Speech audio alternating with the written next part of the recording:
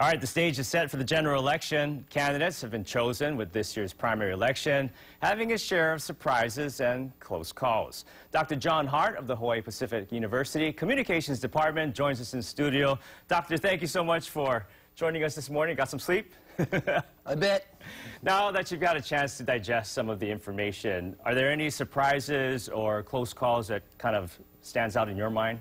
Well, the LG race was closer than expected, probably because Jill Takuta's campaign backloaded their money, so we saw a big influx of money at the end, making that race closer than many of us thought.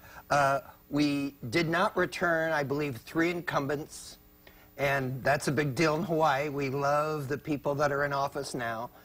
So that was a bit of a surprise. For example, Brickwood Galateria, former Democratic Party chief here, didn't win. Why do you think that?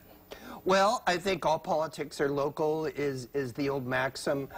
He had an opponent who got out, was aggressive, was a community organizer, well-known, and he's an incumbent. I don't think saw this one coming, didn't do the same kind of campaigning, and it snuck up on him. Now, in the governor's race, you had the incumbent, David Ige, defeating Colleen Hanabusa, and you wanted to talk about Colleen Hanabusa. Yeah, I think it's important to know that I think if you listen to her concession speech and her unity breakfast speech, she's not going to run again. Of course, never say never, but I think we need to remember that she was the first woman's Senate president. She did a fine job. She was an aggressive campaigner, a good debater, and she will have a place in Hawaii political history. And moving forward, what do you expect moving forward in terms of maybe the governor's race with David Ige and Andrea Tupola?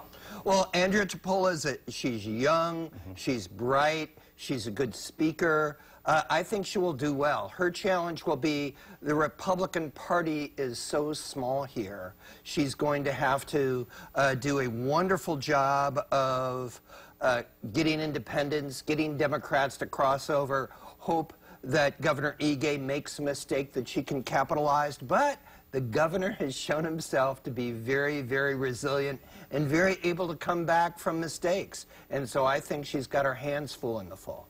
When you're doing campaign strategies, what have you learned from some of the campaign strategies that were held this past primary, and what worked and what didn't? Well, I think what we learned is it's not just about money buys elections.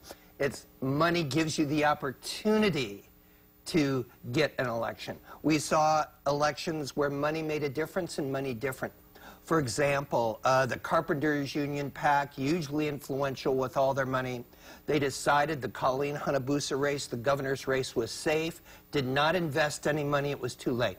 On the other hand, they decided to invest in the future in the lieutenant governor's race, and they put money behind Josh Green. They spent that money early while no one else was spending.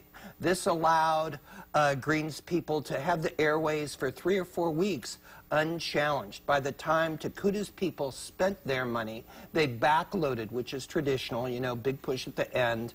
It was too little, too late. So she made it close, but too late to win. Were there any trends from the outer islands that maybe surprised you?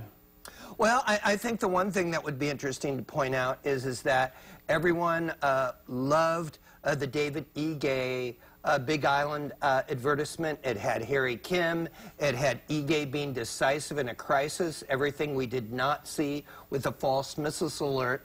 Interestingly enough, Colleen Hanabusa took that district. All right, Dr. John Hart, thank you so much for stopping by this morning. My Always pleasure. Interesting, dropping you a lot of knowledge. All right, thank you very much, Doctor. Well,